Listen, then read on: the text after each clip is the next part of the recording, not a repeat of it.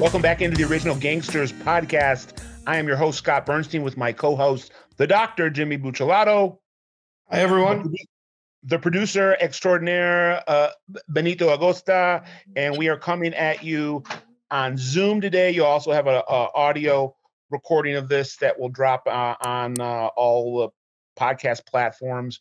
But this is a video and audio special with a very, very special guest, Matthew Gentile, a hot, up-and-coming writer-director in Hollywood that really embraces the true crime genre and has his first major feature coming out soon based on an incredible true story of Jason Derek Brown, who for well over a decade was on America's 10 most wanted list.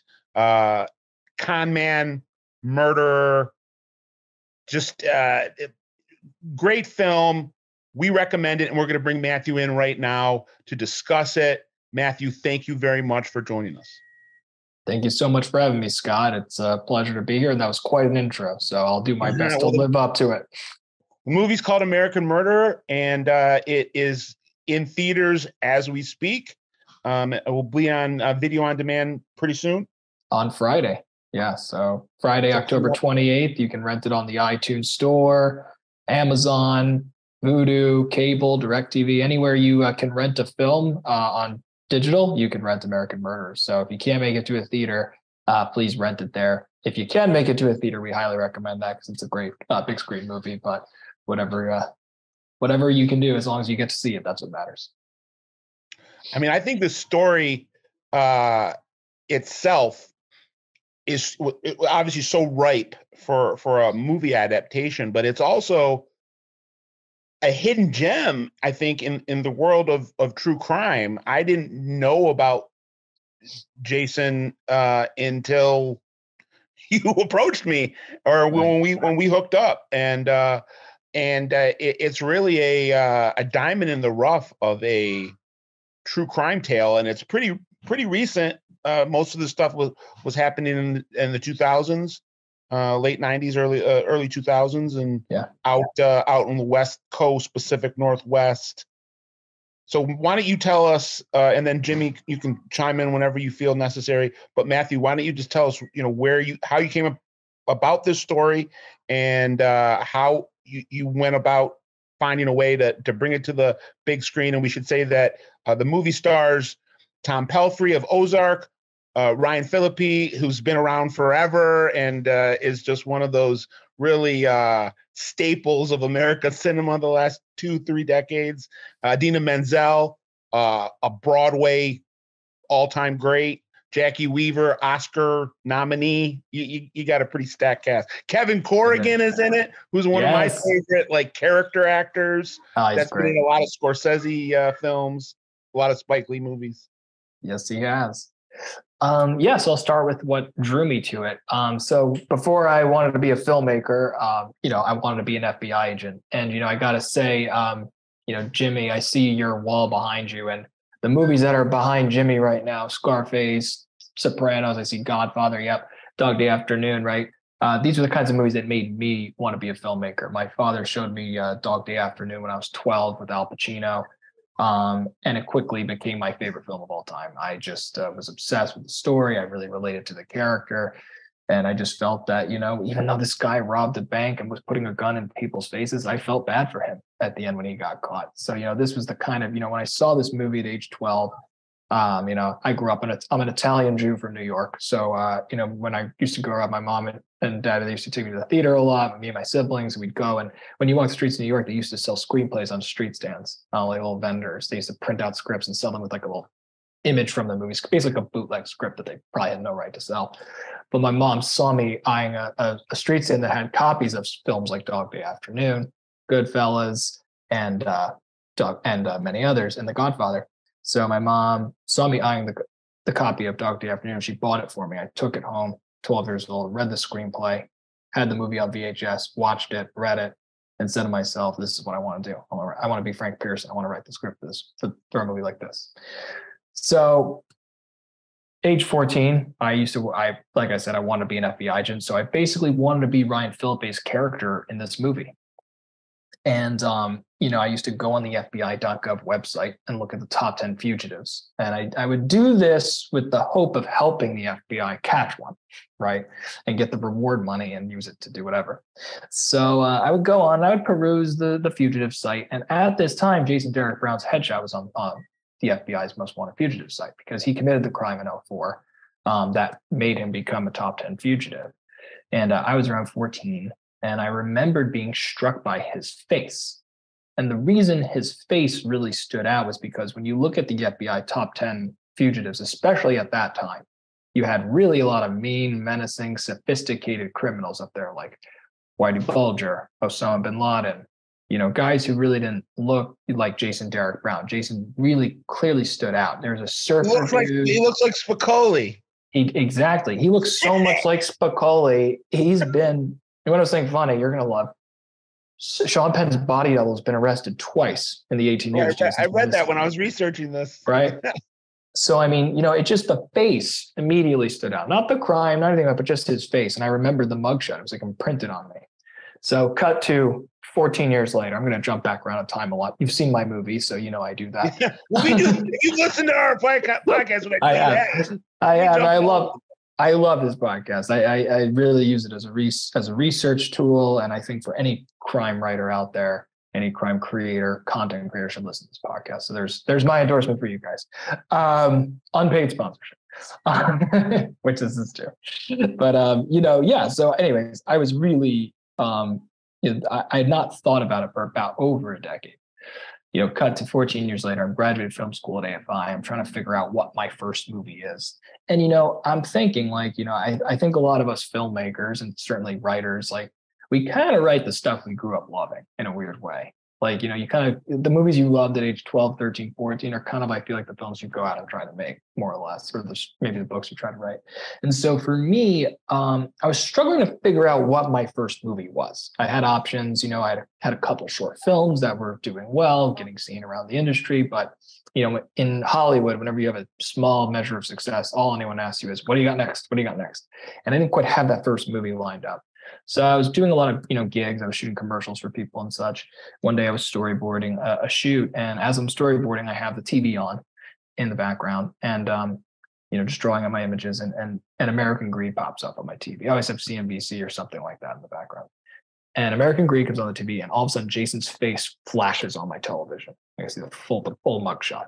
And I look at it and I go, what the fuck? I turn up the volume. I go, that guy is still missing. Because I knew in that time that bin Laden had been apprehended, Whitey Bulger had been apprehended, but not this man. What happened here? Something must have gone wrong.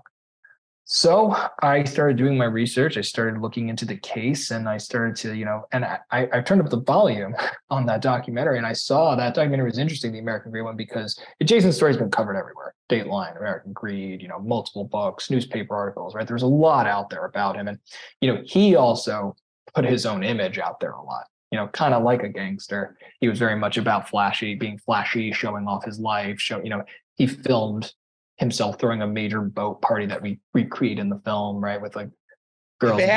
If this story happens 10 years into the future, this is on Instagram and Twitter and Snapchat. Absolutely. That's the thing I've always said is that, Jason was an influencer before the thing existed. He was doing that. He was ahead of his time in that way.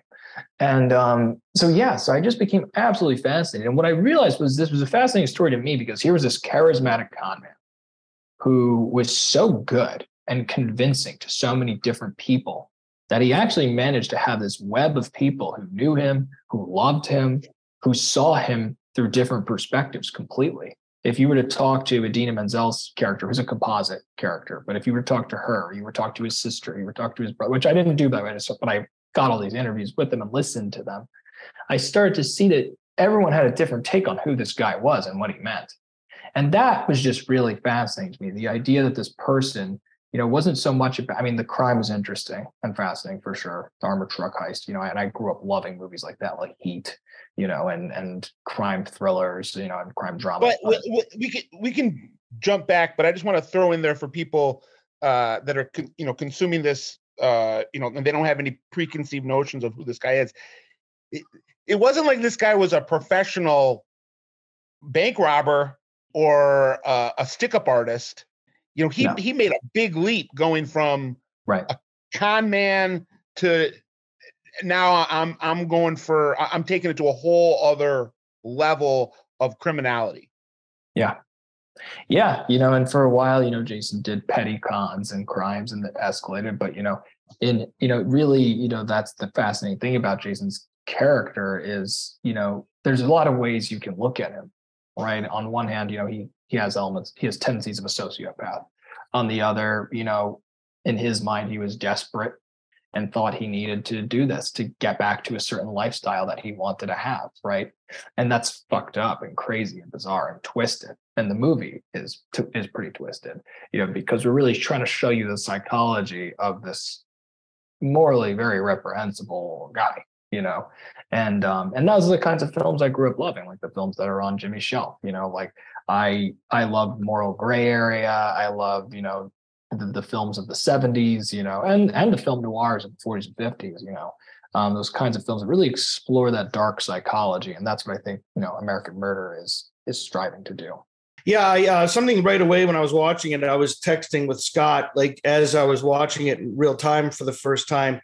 And it reminded me of some movies like Catch Me If You Can, or even American Psycho, in the sense that you don't really like this guy. He's a despicable person. But as Scott put it in our conversation, like you want to take this ride, though. You want to be on this ride with this guy, even though he's a really just a cringeworthy sociopath, and you're not rooting for him. Nevertheless, you want to stay on this ride and see what happens. You're cool riding shotgun on that road trip. And I think it's so important when you're making a film and you're talking about characters that are not black and white at all. There's a lot of gray in there. And if you don't find a lens in perspective with the right, character plot points, the way that the characters are written, and then the right actor to hit those sweet spots. There could be great intentions and a great story, and you can still miss the mark. Right. I lived it with my experience with White Boy Rick, that film.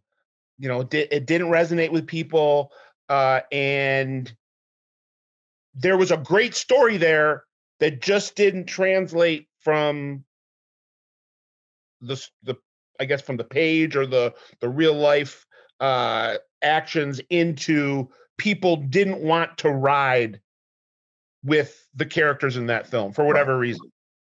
So I think what Jimmy, what we were saying is that whether it's a despicable character or a type of character that could be up for the Nobel Peace Prize, if you don't resonate with it, you're not going to want to be riding shotgun on that trip.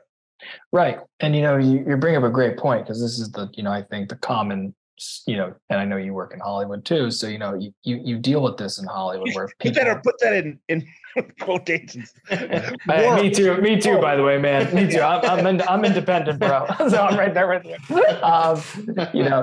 No, but when you in the film industry or studios, companies, financiers, often screenwriters complain that the notes they get back on their scripts are, this character is not likable enough. This character needs to be more likable or endearing or this and that. And the funny thing is, though, it's not completely a throwaway point, right? There is some truth to that, in that you have to be invested, right? As you said, you have to be able to at least ride shotgun.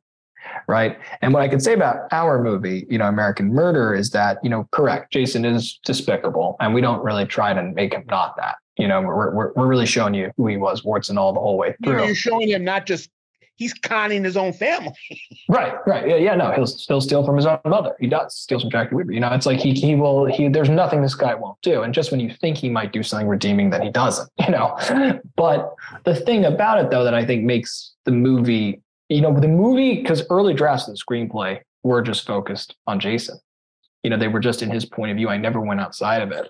And those drafts, while some of them were kind of interesting and cool as an experiment, they didn't really work, because what made the story work, and I think what makes the movie work, is you see Jason Derek Brown from all of these different perspectives. So you see him from the point of view of his sister, played by Chantal Van Sant, who I think does an amazing job. And she really shows you how he changes from this innocent boy who got swept over by his father and just played by Kevin Corrigan and just, turned into this criminal. And then you see his mother, Jackie Weaver, who she sees right through his bullshit, right? And that's the con man's worst nightmare, is the person who can see right through him. And then you have Adina Menzel, who sees him as a romantic hero, right? And so we use each of these characters, or Ryan's character sees him as a, that's his prey. He's trying to hunt this guy.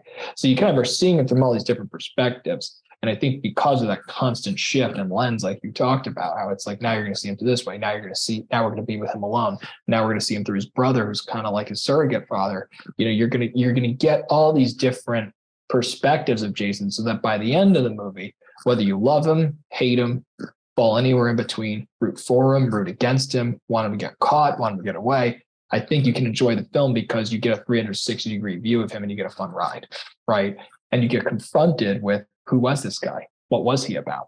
Why? And the movie, if anything, I don't really believe in messages, because I think a lot of those movies on the shelf there and the movies we all love, I don't think they had messages. I don't think Dog Day Afternoon said bank robbing's bad, right? I mean, it is, but I don't think that was what that movie was saying. Or I don't think The Godfather said, the mob's evil. Like, we already knew that. It's about storytelling. Telling a great story. Well, The Godfather is about family. What does family mean? They pose questions, And the question behind American Murder for me was, why do we fall for con artists? Like, why does this keep happening? That we keep falling for their charm, we keep falling for their tricks, because it's as prevalent. I mean, there's two great versions of the book Nightmare Alley, right? I love both movies equally. The 46 version, the new version Del Toro did, I thought was very underrated. And those movies were made at different times, 2021 and 1946, but it's the same problem that they're talking about, which is that con artists have a way, especially, I mean, it's a worldwide thing, but it's especially, I think, prevalent in our culture. So that's what I was really trying to, explore: con artists, gangsters, that kind of stuff.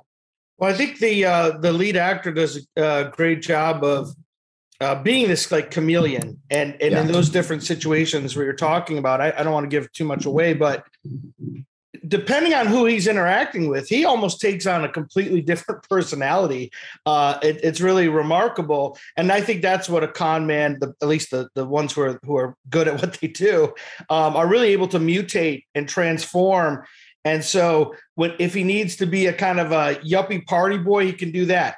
If he needs to be endearing and like just a fun brother, he can do that. And even the scene where he's with the guy that he tries to, well, I don't want to give too much away, but he's trying to put together the bank heist, and he tries to recruit this guy. And in that scene, all of a sudden, he's acting like kind of like he's like some urban thug gangster kind of dude. And it was really fun to watch how, depending on the situation, he can transform. And as you point out, that one of the great scenes is with the mom that never falls for it, never. And then he tries something else, and then he's trying these different masks, and she's the only one that is like, nope.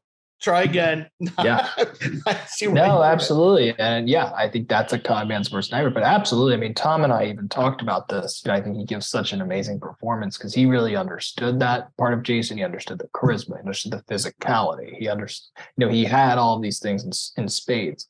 But I think, what you're tapping on is completely correct. He is like an actor. He can pay every time he goes in somewhere, he's playing another role. And I'm glad you picked up on that. Like, when he visits Moises Arias' character, he's a thug now. And he's talking like when he's like, it's like he listened to, it's like he just watched 8 Mile and decided to talk like that. And like we even talked about that, I think, in one of my descriptions. That it's just like he's always constantly shape-shifting to fit who he's with, so that he can give them whatever they need. With the Dina's character, he's like nice suburban man, with his brother, he's golf boy, it's like he's always changing. And I think that's what makes him so fascinating, with such a fun character to, I think, for Tom to play, and for me as a writer and a director to really, follow, because he's always going to do something that will throw you off. And I think, it's tough to figure him out. And I think that's what makes great engaging characters, like But like I've seen The Godfather now probably 300 times, and I still can't figure out what makes Michael Corleone tick. I'm like, he's complex. You watch that scene when he, kills Connie's brother or Connie's husband. And I had a great argument with my drama teacher about that. And you're like, it's like, does he want to do it or does he do it? And it's like there's always this complex questions that these great movies, I think, do. They sit in they made these characters get under your skin and they stay in your head. And the fact that we're having that conversation about Michael Corleone 50 years after that film came out speaks to why it's one of the all-time great written characters. Yeah, I think the greatest film, the greatest American film ever made, for sure, for my money, whatever my opinion's worth. Yeah, I think so, and I would say that with the main character, he's not one-dimensional though, in the sense of yes, he's despicable, he's a con man, but I really was impressed with how, again, not trying to give too much away, but the scenes with his siblings are the moments where you actually do see a little crack in the armor with him. He's still a piece of shit. Don't get me wrong, even with his siblings. But I liked how you did that, where you're like, people are complicated. So even though he's a bad guy, he's a con man, he's always lying. Even a guy like that, he's going to have his soft spots. And it's clear in the film that it's with his siblings. And again, I don't want to overstate that. He takes advantage of them too. But you could just tell that if he does have a weak link, it's how he feels about his siblings. And I would just curious, is this just my reading of that, or is there something to No, not at all. I think that's completely true. I think that, the one word theme of the movie, as I always saw it, was family. And that this was a family sibling love story actually underneath. We've carefully disguised it for you with the poster behind me, as you can see, a crime thriller, a cat and mouse chase, a hunt, an FBI agent and a criminal. It's got all those elements, for sure. But underneath it all, at the core, this to me was a story about family. And, even though Jason Derek Brown is evil and does evil things throughout the course of the film and tests your ability to watch him, at the end of the day, this was somebody who was loved by people. And I think he did love his siblings, even though he did horrible things to them, right? I think he did love Jamie. I think he did love David. And I think, by the way, all of his cons, to a degree, in his own brain, had some truth to them. Otherwise, I don't think he would have been so convincing, So I think that's also part of the interesting thing about a con man, is it's always a question is, well, what was real? I get asked a lot in Q&As and interviews. Well, did he love Adina's character? Did he, people say, or did he just not care about her? Was he just using her? And the answer is, well, obviously he was using her, right? Because that's what it is. But at the same time, I think, and Tom said this in another interview, I think a part of it had to be real to him. Otherwise, I don't think he could convince her of that, because her character is not stupid. The marks in this movie, the people who get used and taken advantage of, I think are all, for the most part, very intelligent people. Certainly, like his sister is very strong and smart, I think. At least that's how I saw her character. The brother, I think these people just, unfortunately got caught up in this guy's web. And we talked about the movie in some ways as a bit of a monster movie. This was a movie where, anyone Jason comes into contact with is in danger, and so run, right? But, that's the question the movie's asking, is like, how do we deal with people like this? Because sociopaths, con artists, people like that, they're around, right? People who use people. And so that's what the movie's asking, is why do we fall for them? How do we deal with them? What's the deal with that? Yeah, I mean, I was texting Scott in real time when we were watching it, and my favorite scene in the movie is the golf course. Yeah, and I know that's sort of, I get it's an action film, and I could easily pick any that might think, you might think, people that have watched the film, like, well, that not a lot is happening, but that's not the point. I know it's an action film, it's a heist film, crime film, but to me that's the most powerful scene in the movie, on the golf course with his brother, and one of the few moments where I think he lets his guard down a little bit. I agree. And I think you can relate to it on so many levels, because I think a lot of us have loved ones, whether it's family or friends, not to this extreme of what the lead character is involved in, but we all have family members, loved ones who are, for lack of a better term, lost souls. And we try to reach them and we try to communicate with them and guide them. And it just doesn't stick.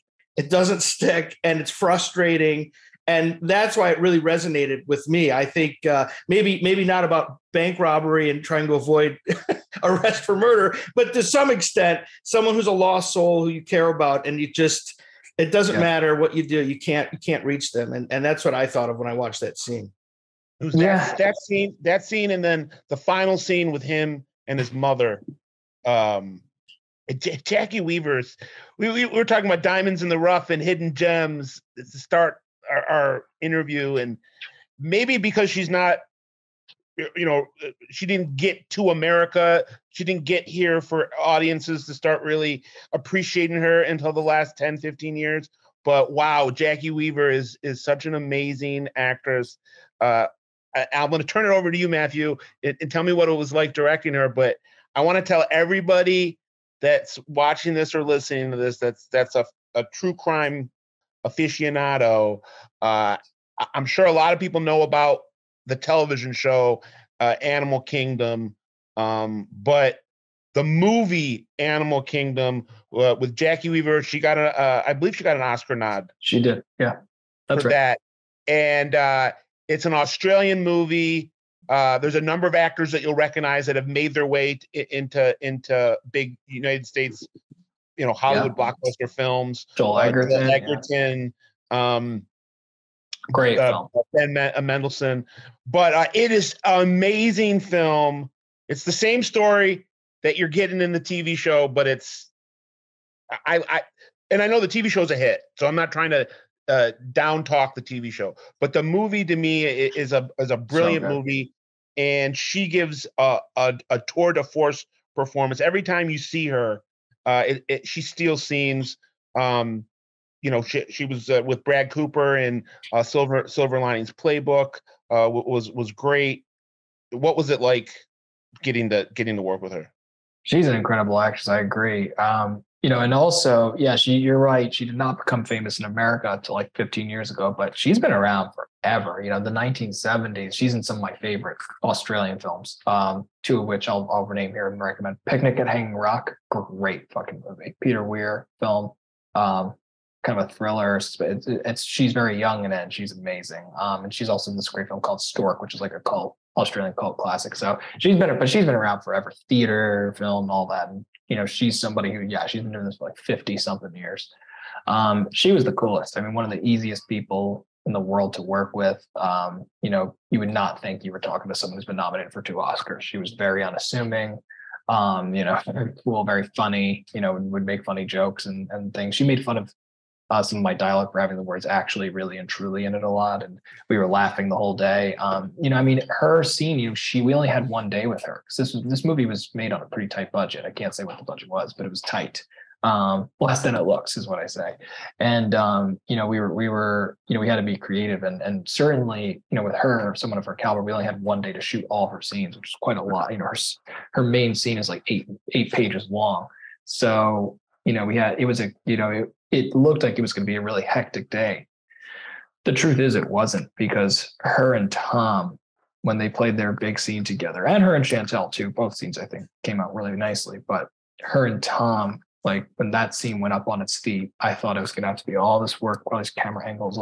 And once it played, it just worked so well because the two of them were so good that all I really had to do as a director was set the shot up right and get out of their way. I didn't have to I got to say, you don't really direct Jackie Weaver. If she asks you for something, you help her. If she wants information, you give it to her. But Jackie, and the same with all these guys, honestly, Tom Pelphrey, Ryan Philippe, these are people who've been doing it for such a long time, and they're so good and they're so seasoned and they've worked with so many great directors.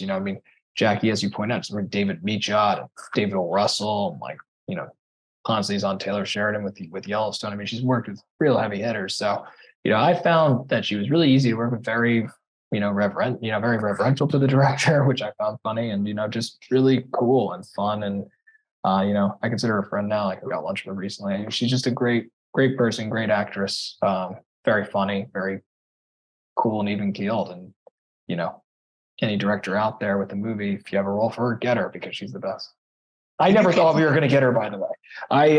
In fact, I'll tell you a funny story. I was developing the script in 2019. I remember the script was optioned by these two companies that produced the film, Charlie Picture Show, GG Films, and we were doing rewrites. And I was getting my first round of notes, becoming a professional writer, getting hazed, and hazed in the development process. But they were great. But they were pushing me to do better, and I'm really glad they did. But I remember I was doing a pass on that one scene with Jason and his mother. And it was a lot shorter originally. It was like briefer. He kind of comes in, tries to con her, doesn't work, and he leaves. And the producers were like, no, really make that role hit, because I'm telling you, you could get someone you can get Jackie Weaver. And I looked at him, I was like, you guys are fucking crazy. I was like, we're not going to get Jackie Weaver for this role. No way. And then sure enough, when we went out to cast American Murderer, we started casting in March of 2020. So not the best time to start casting. The world shut down in the middle of the world's shutting down. We're trying to make offers. Nobody's getting back to us. This whole thing, it really looked kind of dim. It was like, okay, maybe we'll film this in 2021 if this thing blows over, was kind of the thought. But I kind of believed, I was like, we're going to film this year. I kind of had this resolve in my own gut where I was like, we're going to shoot this year. I don't care. Let's start storyboarding.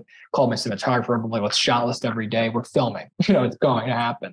And you kind of have to be that way in film, I find. You have to give yourself the green light. You can't really wait on someone to give it to you. And I remember, then we once Tom joined though, and then Ryan joined, once those two were locked in, once they joined the cast, we got these amazing people to come. And I think a huge part of it was yes, they liked the script enough to take a chance on a first-time director, but I think people were hungry to work. Jackie Weaver, I think, wanted to do something fun, and this was a fun role for her. And I think same with Adina, or same with, Paul Schneider, or Chantal Van Santer, or Kevin Corrigan. I think a lot of people were coming in, and this is also the same for the crew, by the way. A lot of the Utah crew that filmed this movie were, we were all coming out from a time of we were locked up in our apartments or houses, and we wanted to get to work and do something. And so that we got, because we shot the movie in December 2020. So, roughly in that time. So you think about when that was, it was a time when the world was in lockdown, pre-vaccine COVID. And, we were just lucky to be getting to do this period, and I think that was part of the fun of this cast, and how it was able to come together. Because I think if we filmed any other time, maybe we would have gotten one or two of these people, but that the odds that all of them would have been available at that time, I think, came down to, the time that it was. Did you cast Tom based on Ozark? I did. No. I'm not saying but was that something that really opened your eyes and be like, wow, this guy? No, absolutely, man. Absolutely. I mean, I'll tell you what happened. I was back to March 2020, where we have lists, right? Tom was not on the list. I found out later I knew who he was, but I didn't at the time yet, And my producer, Gia Walsh, called me and she goes, hey, Matthew, are you watching Ozark? And I said, no, I don't watch TV. I just watch TCM, a Criterion and old movies. Yeah. And she said, well, stop being stupid and watch Ozark. I said, okay. So I started watching. And then in the same hour, my brother, who's the composer of the film, and my best friend, who's a talent agent, call me. And they say, hey, are you watching Ozark? This guy, Tom Pelfrey's perfect for your movie. So I go, okay, either Gia talked to them or they all are all feeling this, but let me go watch Ozark. So I turn on the show. And, I acted in high school. I took this great acting class at a conservatory. And I remember there was this crazy ass teacher by love named Jill. And she used to say to us, she would go, now guys, listen, when you audition for a movie or a show, they know in the first 5 seconds if you're right for the part. And me and my actor friends would laugh at her and be like, this woman's crazy. How do you know in 5 seconds? You need a monologue, you need a scene, you need something. But I learned that Jill was fucking right when I saw Tom in that first episode of Ozark, because it was literally the second he came on screen, it was just so clear that he was the right guy. And part of what it is, I think, that made him pop out, and I wasn't really thinking about it of, is he a leading man or this and that. I was really more thinking, when I saw him, it just hit me. He had all the right traits Jason Derek Brown needed. Jason Derek Brown needed to be, for one, he has to be charismatic, right? You can't have an uncharismatic guy playing Jason. So he's got to have that. He's got to be physical. because it's a physical role. He's doing pull-ups. He's shirtless a lot. He's showing off. He's peacocking, right? So you gotta have somebody who can do that. Then you gotta have somebody who is unpredictable, right? And can switch notes, can go from, can kind of hit every spectrum of the emotion. Tom very clearly can do that. And so as I watched Ozark, I was like, where have I seen this guy before? And then I realized I had seen Tom in plenty of things. He's been in a lot of plays in New York some of which I'd seen him in.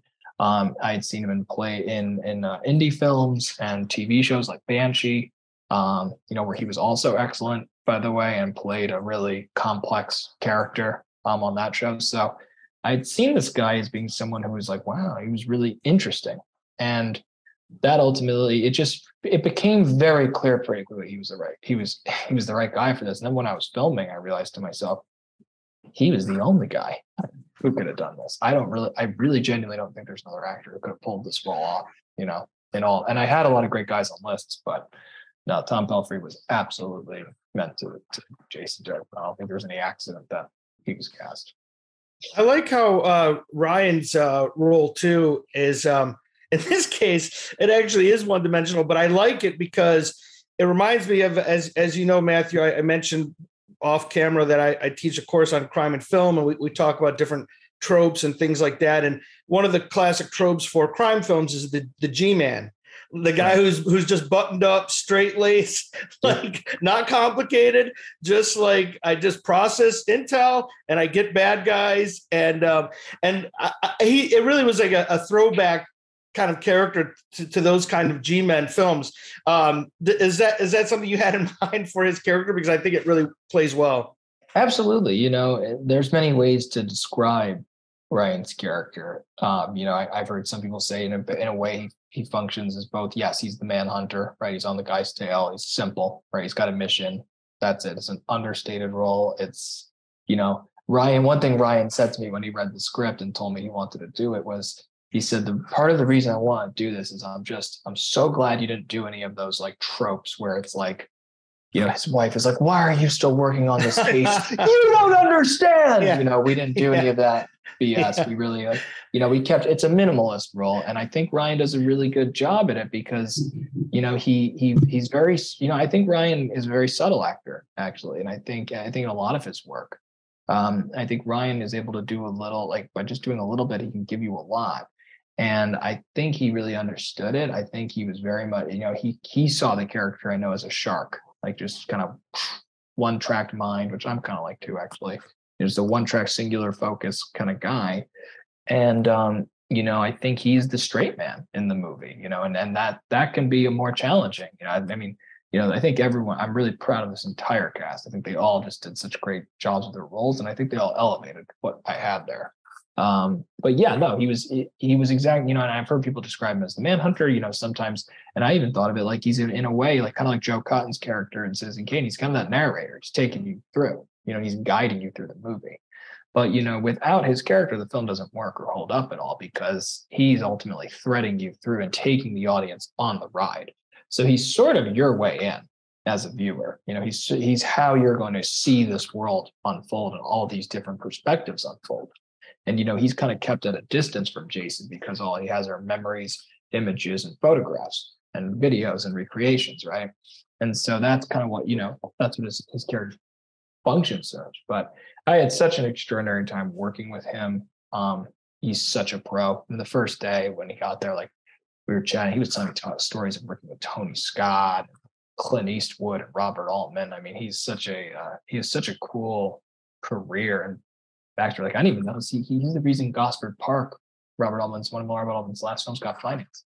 It's just like he's had such an interesting career and has worked with so many great filmmakers, and he's done consistently so much good work. I'm a huge Ryan Phillippe fan. He was really fun to work with. And, yeah, I like in the film also the kind of dynamic where when he's talking to Idina Menzel's character or the siblings, he has this kind of you couldn't figure out your brother is this guy you're dating, he's a piece of shit and he does all this, he's a con man, he robs banks, but that's easy from his perspective because he doesn't even know who this guy is. until he sees a dead body and surveillance footage of him running away. So he's got this tunnel vision, as you say, like this is a bad guy. He did something really bad. And I like the kind of just the contrast when he's playing that straight man. And I almost felt a little bit of sympathy for the other characters when they're like, it's easy for you to say because this is your first and only exposure to this guy. But for these other people, it's a much more complicated relationship. And you can tell they're struggling with it. They don't condone the bad things he's doing. Right. They are wrestling with this. But his thing is time is of the essence. We got to get this guy laser focused. But the other people are just trying to process this all, and it was just a lot of tension, and it was fun to watch the different actors play that off of each other. I think Jimmy can attest to this, and I'm interested in Matthew's response that both Jimmy and I, we've been around because of our career and our research path. We've been around a lot of G-men, guys that were very high-end law enforcement, elite law enforcement, whether it be FBI, DEA, IRS, ATF. Right, IRS. We could go through the alphabet soup. And I'll tell you that the way that Ryan played the character, his character's name is Lance. I'm assuming that was a composite. No, he's actually a real guy. Okay. Well, I see wrong. This is how most of these guys are. And I'm not trying to unfairly paint a brush over all crime busters, but there's a certain personality and a singular focus and an obsessive, almost OCD type personality that it's 90% of these type of guys that I've met fit that profile. Yeah, because they live the job 24/7. Exactly. Yeah, and look, I never spoke to the real Lance. There are interviews with him that I watched and kind of, to get a sense of what his wardrobe was like and as much detail as I could. But we were striving to be as authentic as possible, not necessarily as accurate as possible, because there's a lot of there are things we changed to dramatize this movie. I should be clear about that, in case if anyone who's portraying the film is listening and angry at me. This is a work of true crime fiction. I dramatize things, I made things up to make things more exciting and compelling for an audience. But there was a lot of research that was done, and there were a lot of facts that I did use and maybe a twist to kind of make the story to inspire certain scenes and events. But we wanted to be as authentic as possible, and I think that's part of why Ryan really responded to this film, in the way his character was portrayed, because he said to him, and Ryan's played a lot of G-men, he's played a lot of cops, he's played a lot of agents, so he's done this type of role before, and he said it felt very honest to him as well. So I'm glad you said that, and I agree. I liked him as a police officer in Crash. He's getting that. Oscar-winning film, and he plays kind of the young, doe-eyed cop that's going out with the seasoned cop, and he realizes very quickly that he's also great in the police officers sometimes don't always walk the straight and narrow, and Matt Dillon was great in that role. Got nominated for an Academy Award. And he plays a great prick too. I look at you look back at Cruel Intentions. And, that was the sleepover movie when I was growing up, or the party. They would put on at a party.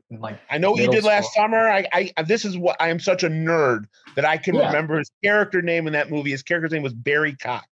Was it? Yeah, no. He plays a great. Yeah, no. He can really. He's got range. He plays a great prick, but he also plays a great lawman, and he's from a military. His family has a military background, so he actually knew the right way to hold the gun and everything. I had someone at a screening the other day said, "I was so glad your movie he was holding the gun the right way," because every other crime movie that that cops actually hold a gun or FBI just supposed to hold a gun like this, not like in the movies it's always like that always, but they actually hold it at first like that until they're ready to draw. And he knew that. I didn't tell him to do that. I actually was kind of like, "Why are you holding the gun like that?" He was like, "That's how we hold the guns, dude." So. I was really, this was a lot of fun. I want to, wrap up in the next, let's say 5 minutes or so, but let's do a little rapid fire with Matthew. Me and Jimmy just maybe throw some. So, give me your right now. Like, I'm not going to say top 5 or top 10, but when you say, you've mentioned a couple of them already, but directors that have inspired you over your career through the eras, maybe just, name a handful of them. That I can do easily. Favorite filmmaker of all time is Akira Kurosawa. That's my all-time favorite director. Number 2 would be David Lean. Lawrence of Arabia is my all-time favorite movie, so I gotta go with that. Have to drop Francis Ford Coppola. I actually got to meet him this year at the world premiere of this movie. Oh, that's amazing. He was we world premiered in Sicily at the Taormina Film Fest, and he was there showing the 50th anniversary of The Godfather. Wow. So that's a film that and so certainly Coppola is up there for me. He was also the coolest. I talked to him for like half an hour, and his brain is an encyclopedia. Wow, he's a real cinephile. Oh, and music person. My brother did the score for this film, and first he asked me about Kurosawa. I asked him about Kurosawa, what Kurosawa was like, because they were friends.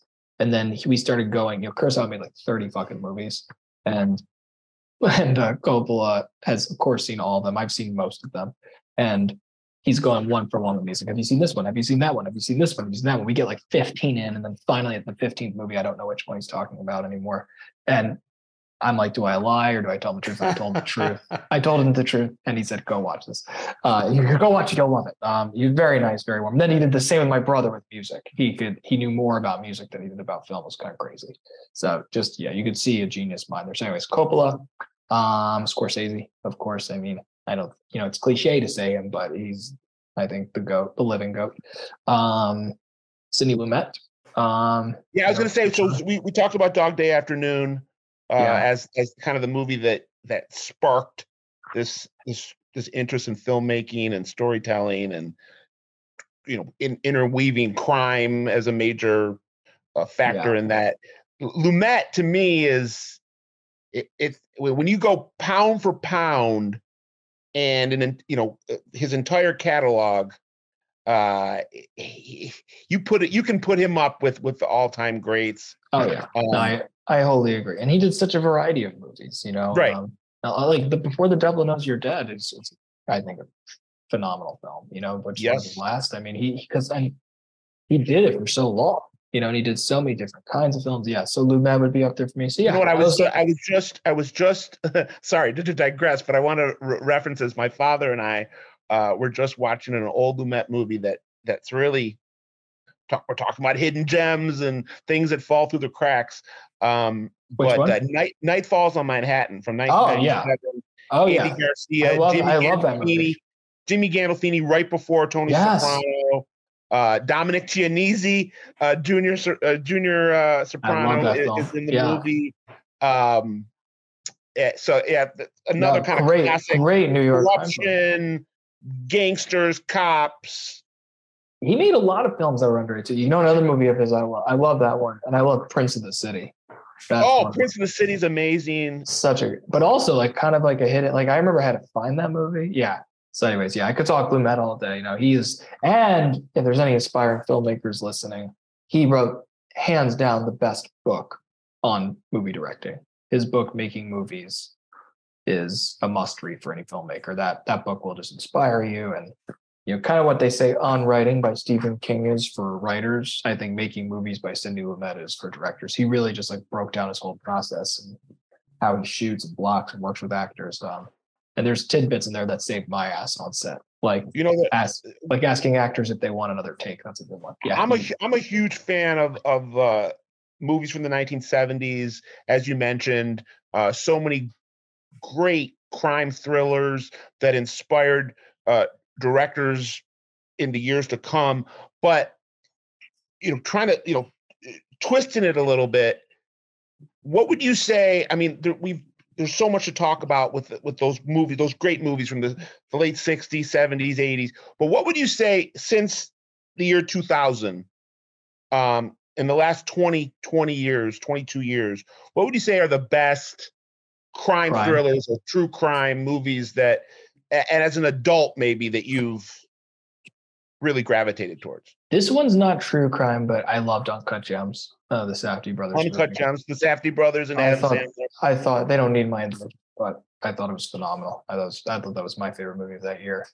The guy that played the guy that I have no idea what his name is, but the guy that played the gangster in that movie.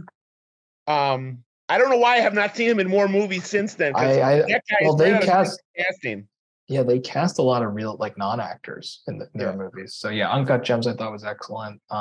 Really great one that's kind of not seen as much, hidden gem is an Indian film called Gangs of Wasseypur.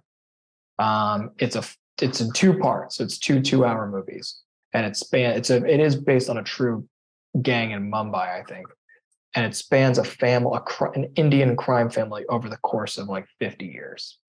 And it's awesome. Cool. It's fucking crazy and wild. It's done in a really cool style. They literally have it's like Peckinpah, Tony Scott. It's got these shooting scenes where they're fucking firing machine guns to dubstep.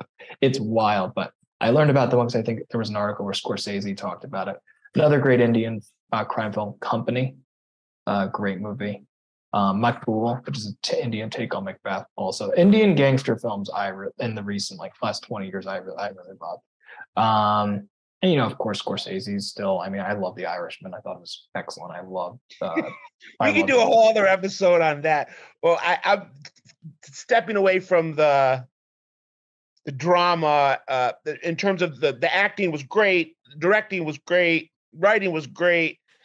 Jimmy and I don't want to speak for Jimmy, but they have some problems with the history in that movie and how it espouses to kind of be the gospel when it comes to Jimmy Hoffa. And I wish people would just take that as great movie. Scorsese's brilliant, Pacino, Pesci, De Niro, all brilliant, but it doesn't sit well with me that really the majority of the world right now, because it was coming from De Niro and Scorsese, now believe that that's what happened with Jimmy Hoffa. And it's right. Could not be further from the truth. Right. But that's a whole other podcast. Yeah, no, I hear you. I wanted to ask Matthew, I know we're getting short on time, but about, as you've mentioned, other kind of genres, and you can see, as you've pointed out, I have this shrine to crime films behind me. But my first love, as maybe others know listening, I've mentioned it before, my first loves are horror and science fiction. And you already sort of tipped your hand a little bit in this episode talking about a monster movie. And there's a scene in the movie, I don't want to spoil it because it's a very jarring scene, but it's where Tom's character is having some post-traumatic stress. And there's some really jarring scenes where right away I'm like, oh, this is turning into a horror film. And Matthew, I'm sure you know what scenes I'm talking about. Yeah. Was that an influence? Because there's those moments where it seemed to me like you were drawing in, at least briefly, a type of horror. And I got some American Psycho vibes there too.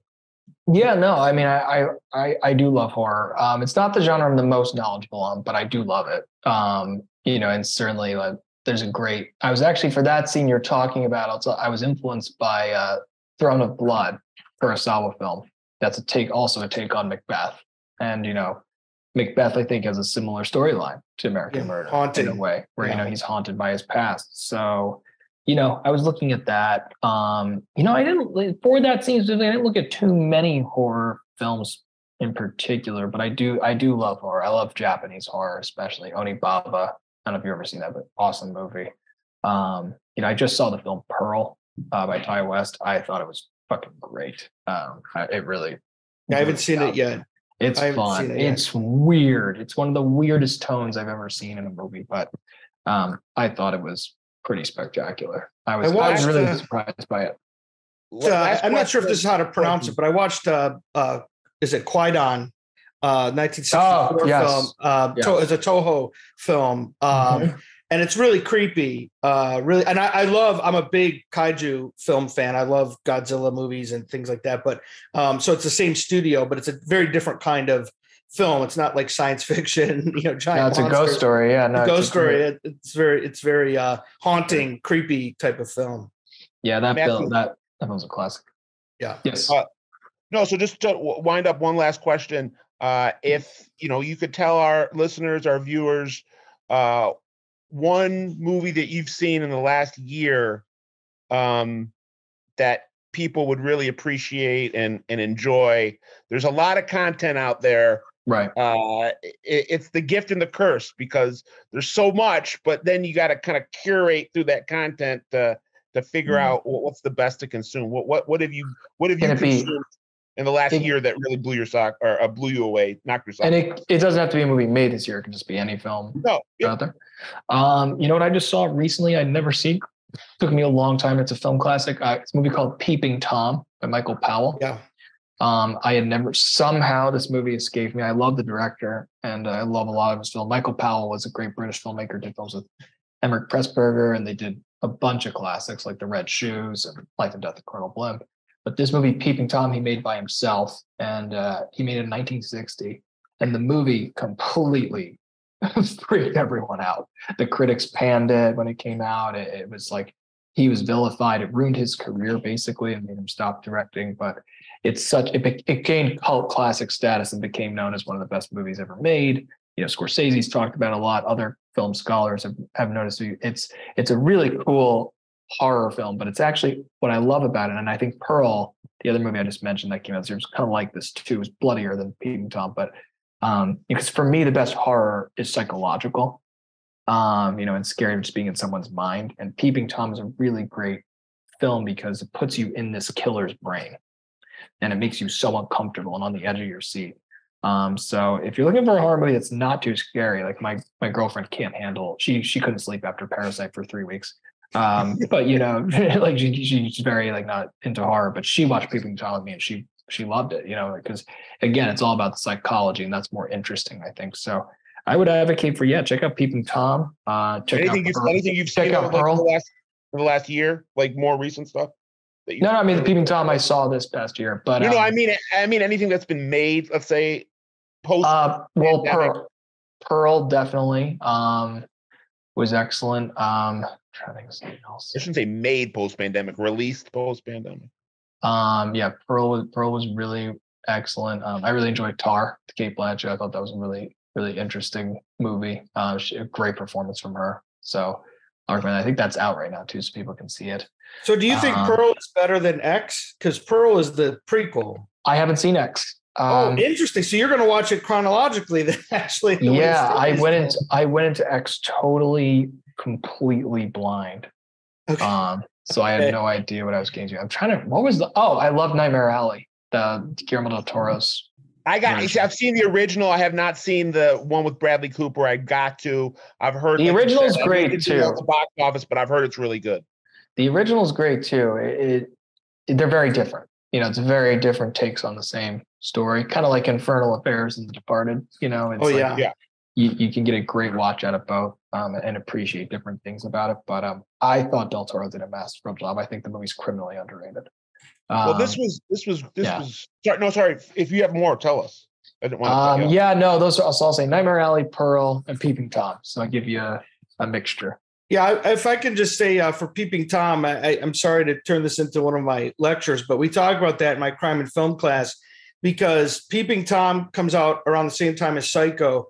Yeah. And these are both very important in terms of a shift in filmmaking from more science fiction, supernatural horror to reality-based horror. Right. Because up until that point, most horror films, not all, but most were either aliens, vampires, sorcery, something like that, ghost. And Psycho and Peeping Tom really signified a trend toward what we would see more in the 70s and 80s, which was slasher films and more reality-based horror. So I agree with you. Great film and an important film just in terms of the history of cinema. Matthew, thank you so much for coming on. We really want to make OG podcast not just a place where people can get their true crime fix and their mob fix or their biker fix, drug dealing fix, but we want to make it a place where true crime storytellers can come and engage and promote, and we can geek out with them like we are with you for filmmaking and storytelling. So this was a great way for us to kind of maybe kick off that new chapter in an OG, a new way for OG to produce podcasts, and our Zoom content will be kind of complementary to some of our other stuff. So thank you so much for helping us tip it all off. And where can we like our audience find out more about you and your films and For sure. Yeah. Well, first off, thank you guys so much for having me on. This was so fun, and this podcast was made for me. So thank you. And I made this movie for you guys and your fans, and people who are into true crime and true crime stories. Yes, please follow me on Instagram at Matthew L. Gentile. And you can follow me on my website at MatthewGentileDirector.com. I have to update it, but I do update it pretty frequently. And you can also write me there. I get the email from there. May take some time to respond, but I do. And the other, as far as seeing American Murder goes, you can see American Murder right now in theaters. You can check on Showtimes or Fandango to see where it's playing. It's playing in the city near you. And it's now, as of Friday, October 28th, going to be available on all digital platforms. So anywhere you rent a movie, iTunes Store, Amazon, any of them, you can rent the film, cable, and please come see it. Please check out American Murder. And if you like it, please review it on IMDb. Please review it on Rotten Tomatoes. Please review it on Letterboxd, wherever you review movies, because a movie like this is an indie film. It's a labor of love, just like this podcast I know is a labor of love. Labors of love are great. They fulfill us, but we need support. So please support this. I'm going to go rate you guys, Original Gangsters, 5 out of 5 on Apple and everything. And please, fans of the film and fans of the podcast, go rank the film and recommend it to your friends if you like it. And if you don't, just stay quiet. All right, man. Guys, thank you so much. This was such a blast. I had such a great time talking to you about crime and gangsters and movies we all love. And you've got me for any of my films. So yeah, thank you, Matthew. We'll stay in touch. You never know where things can evolve to. We'd love to have conversations about anything in the future, any type of collaborations, and we endorse Matthew Gentile and everything he puts out.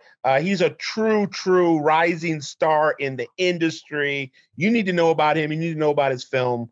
And I know it's just the tip of the iceberg in terms of where his career is going to go. He's younger than Jimmy. I mean, Jimmy and I got up more than a decade on him, and I can tell that this is the next couple decades for Mr. Gentile are going to be bright, and we're going to be a lot of movies, and we hope that we will see you on the red carpet at the Oscars one day. Hell yeah!